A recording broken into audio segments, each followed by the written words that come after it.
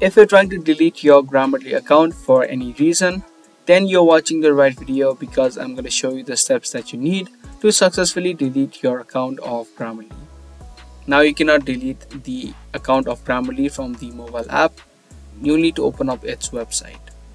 So open up your web browser and then search for grammarly.com. And then you'll also need to log in to your account. So once you are logged in, on the left hand side of the screen, you can see a few options. You just need to click on the third one, which is account.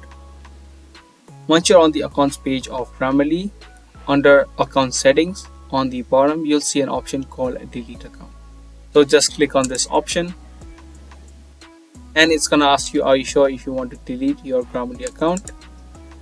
If you agree, just click on yes, continue with account deletion. And in the next step, you need to choose your account. If you created your account with Google, just click on the Google account. Or if you created your account using your email, you'll need to type in your email address and the password.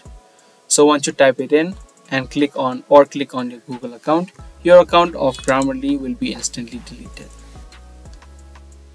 Once your account has been deleted, it's gonna again take you to the sign up page, which means your account now has been successfully deleted.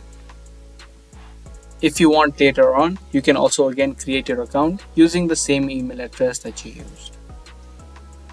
So that's all for this video. That was a quick and easy video on deleting your Grammarly account. I hope this video was helpful to you. If it was, be sure to let us know by giving this video a thumbs up. That's pretty much it for today. Thanks for watching.